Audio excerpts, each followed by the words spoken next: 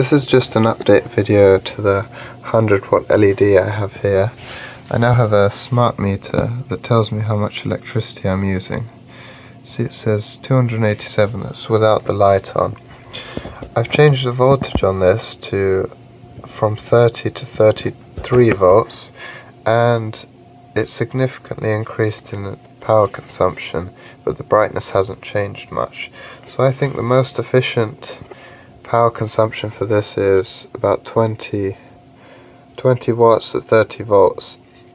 And yeah, it's supposed to be a 100-watt LED, that's the thing I'm pointing out here. So I'm going to plug this in and show you. Very bright.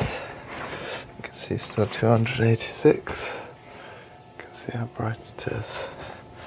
So let's wait, you can see now 375. So it's just about 100, yep, so a bit more than 100. Now it's 390, so it's a bit more than 100 watts. And I'll show you on the multimeter.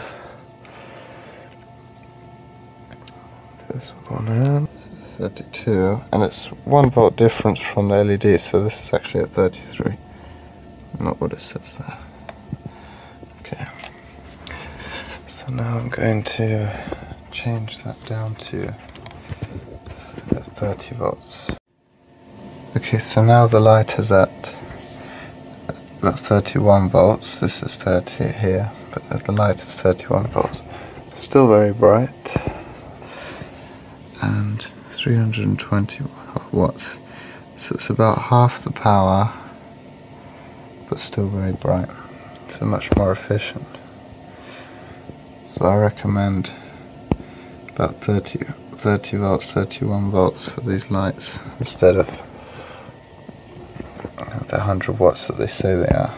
But they're probably only like 25 watts, so even half of this.